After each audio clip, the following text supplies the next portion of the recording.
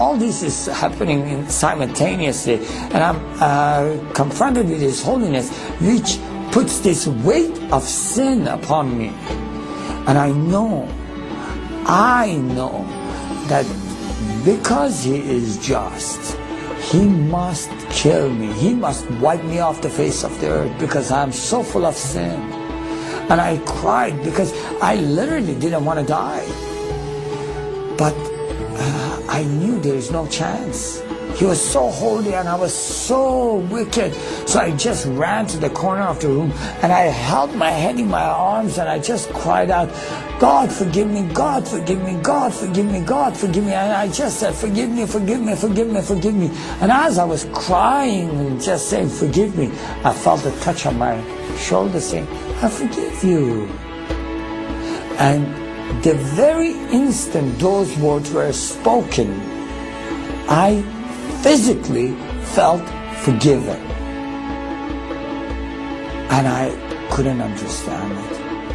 I said, wait a minute, you say Bismillah ar-Rahman ar-Rahim, in the name of God who is merciful and gracious.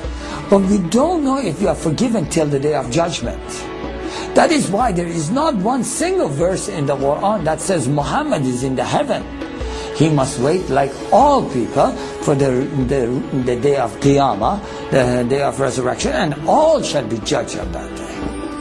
So, how is it that, who is this God that says, I forgive you and I feel forgiven today? And I asked, I said, who are you? They can forgive me and I feel forgiven today. And says, I am the way, the truth, and the life.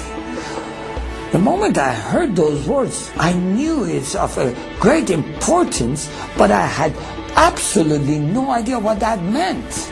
I still had no clue who this God is.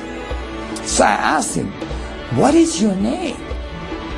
Jesus Christ, the living God, he answered. And the moment he spoke those words, it was as if every single bone was taken out of my body and I just fell on my face to the ground and I started weeping in the presence of God. I just wept. I still can't, this 18 years have gone by, but I still can't forget His love, His mercy, and all the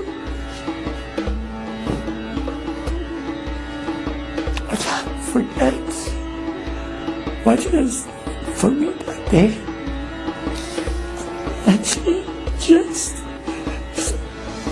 forgive you. I felt forgiven. I fell on my face. I just wept because for many years I had tried to please God, but nothing I had done was pleasing to God. Nothing I had done. It wasn't even the bright God that I had known. I felt so deceived because they told me this is God and He wasn't God. They told me, "Qutulu fi sabilillah," kill in the way of Allah. And then this God says, love in the way of me, forgive in the way of me. And it was everything my heart existed for. Said, yes, this is the truth of God. God is about forgiveness. God is about love. So I wept for 2 hours. And I just stood at His feet. And He just said, Afshin, look up. And the moment I looked up, I saw this. It was like a TV screen of some sort. I just saw people from all different generations and all different nationalities and backgrounds. And every single person I saw, I could see every single wrong thing they have done. And that overwhelmed me. I just cried, said, God, I live among all these peoples. All of them are sinners. And He says, Afshin, how easy did I forgive you? And I said, very easy. In Farsi we say, as easy as drinking water. And then just moments after that, I said, no. Even easier than drinking water. He says, as easy as I have forgiven you, I can forgive them. Who is going to tell them? I said, send me one. He says, go. That's how I became a Christian. So I prayed, God, send me a Bible. In jail, somebody from some other section just walked up to me and gave me a book and says, this is what you asked for. And he was an East Indian background, and I spoke Urdu and Hindi completely. So when he gave it to me, I knew it is the Bible. I forgot to thank you, God. I said, God, I prayed last night and you gave it to me this morning. It is so wonderful. Your answer, you are the mighty God that is spoken of, and you provide so quickly. That is the living word of God. I tell you this, I share my testimony so people hear about this almighty God. I don't expect anybody to become a Christian because of my testimony. My testimony is only good for me. I want people to understand this. This is the story of Almighty God that is all able and that is searching for all seeking hearts, that loves all humanity with all his strength and power. If someone hears my testimony today, I really like them to just say, okay, God of heaven, the creator of everything, if this is true, I want that. And I assure you, I can guarantee you that mighty God that came and touched and changed my life and totally forgive everything I have done. And he made me sure that I can be in heaven with him. He can assure them of the same assurance, and he can let them taste of the same forgiveness and same love. And that is who Jesus Christ is.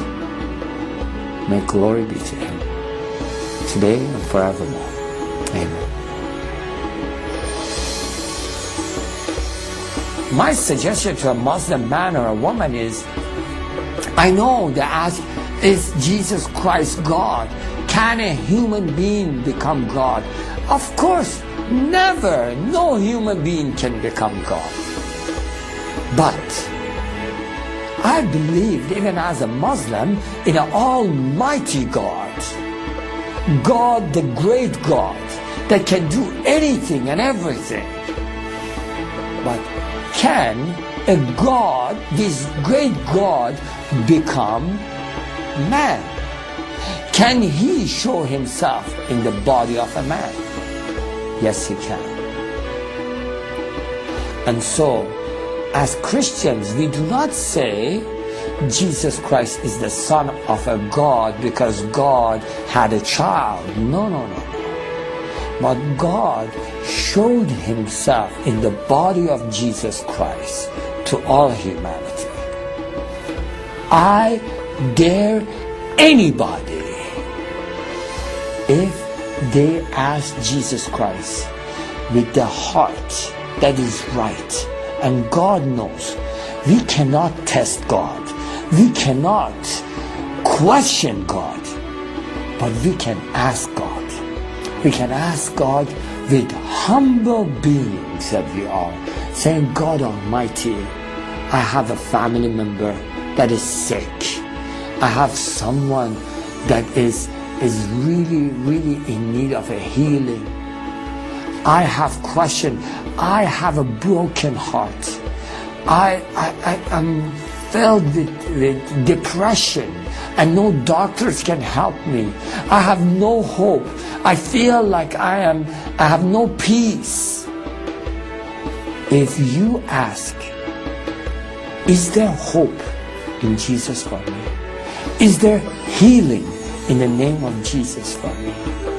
Is there healing for my family member? I mean, some kind of salvation from that depression?